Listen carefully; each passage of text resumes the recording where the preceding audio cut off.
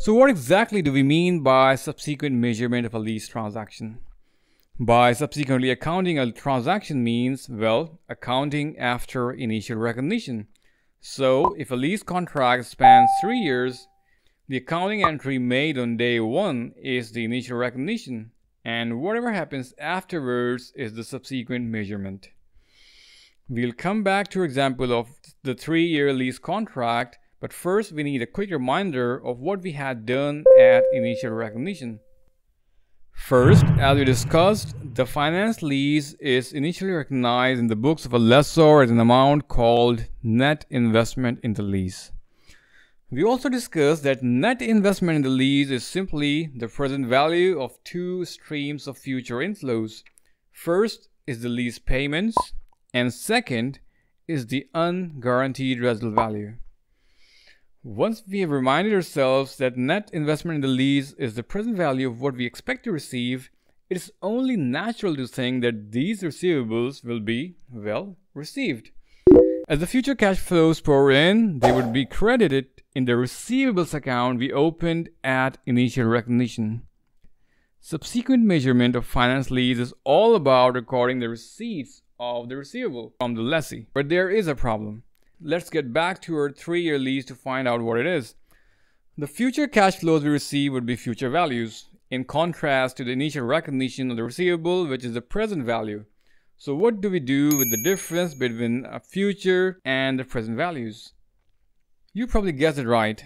It would be considered finance income of the lessor in accordance with IFRS 16. Now let's look at this through a practical example. So imagine that we, as lessors, entered into a 3-year lease contract with an airline company to provide them with a supersonic airplane. The life of that plane is 3 years, which means this is a finance lease, because we are leasing out the asset for its entire life. If you are unclear about the difference between finance lease and operating lease, you can find it out in our previous discussions. Links in the description. So according to the contract, the lease term is 3 years. At the end of every year, the lessee will pay us $100. At the end of the lease term, we will receive the asset back, or whatever is left of it, and the scrap value at that time is expected to be $20. The interest rate implicit in the lease is 10%. As we present value all those amounts, $100 each year and $20 at the end of the lease term, by the interest rate implicit in the lease, we get $263.71. How do we get there? Well, we use the annuity formula to present value the stream of $100, and we can discount the unguaranteed residual value of $20 individually over 3 years using the discount formula. Add the two together and you get the number. Do you remember what this number is called? Yes, $263.71 is the net investment in the lease. Pause and think if you're not sure. Once we have this amount, we can make the lease payment schedule to separate the finance income from the payments received each year. This is crucial, so stay focused. In the standard format of lease payment schedule, the first column represents the time end of the nth year. The second column represents the lease payments to be received. Third and fourth columns represent the bifurcation of the amount received between the principal and the interest. And the fifth column is the balance still receivable. So at the start of the lease, we had a receivable worth $263.71. At the end of year 1, we received $100. Out of this, some amount was interest income. So how do we compute that? Well, it's just a matter of computing simple interest. Because the receivable of $263.71 remained outstanding for 1 full year before the first installment was received, we only have to multiply 263.71 by 10%, which is our interest rate. This gives us 26.37, which is the amount of finance income for the first year. If 26.37 was the amount of interest in the $100 we received, the rest is naturally the repayment of principal, which is $73.63. If from our receivable of $263.71, $73.63 have been repaid, the new balance at the end of year 1 will be $190.08. We'll repeat the same process for the next year, except the computation of interest for the second year would be based on the new opening balance, which in our case would be 10% of $190.08, that is $19.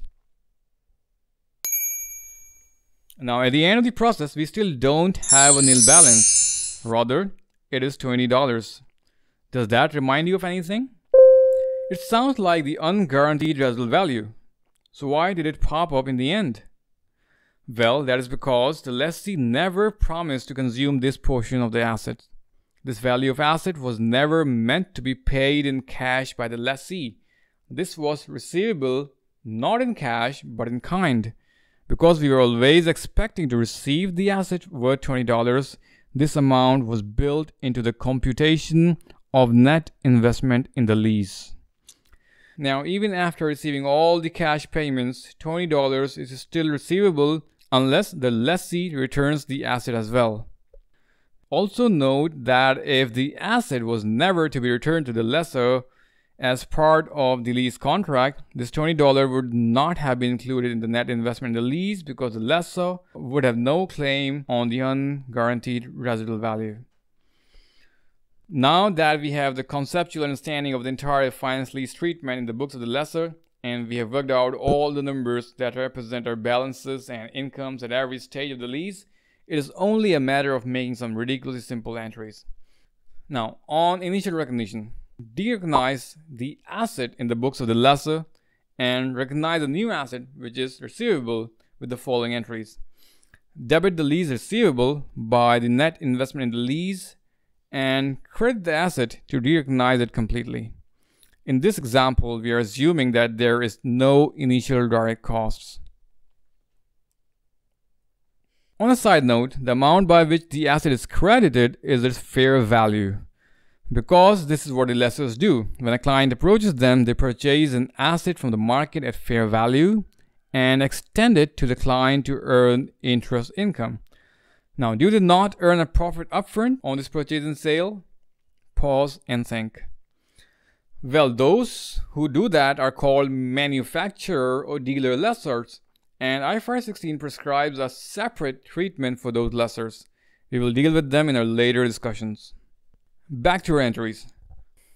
So at the end of the first year, we receive $100 from the lessee, so we will debit our bank account by that amount. But what will we credit? You probably guessed it right again. $26.37 is our interest income for the first year, so we would credit finance income by that amount. The remaining amount, that is $73.63, will reduce our debit balance in the receivables account. So we credit that account. We can repeat the same entries for the second and the third year. Except in the last year, even after making these entries, our lease receivables account will have a balance of $20, as we just discussed. As we receive our supersonic plane back, we would debit that asset onto our balance sheet. That will put the asset back onto our own balance sheet and credit the receivable by $20, which will annihilate the receivables completely. So that was lessor's subsequent measurement of finance lease.